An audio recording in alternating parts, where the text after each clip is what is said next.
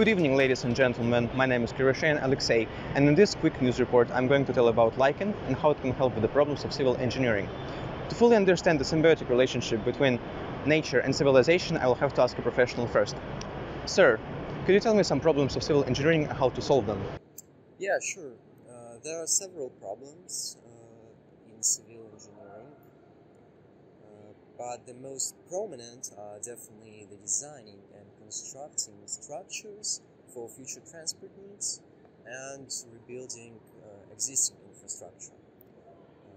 These two challenges include designing truly sturdy constructions that would last for many years and wouldn't corrode. Nowadays, composite materials are widely used to partly deal with aforementioned challenges. However, sometimes even that is not enough. Thank you. And now let's move to the actual most recent solution.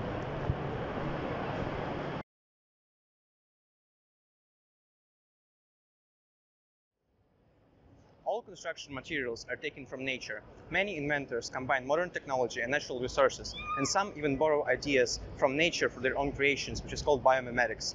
More on that from our professional biologist. Thank you. So, this solution from nature can actually be lichen.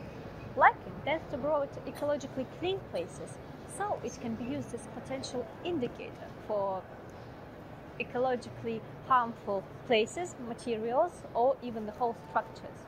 Of course, lichen already grows on some buildings, but unfortunately destroys most of the materials for it.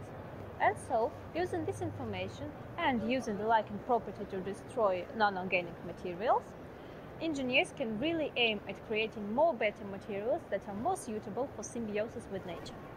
Future is looking pretty bright for civil engineering.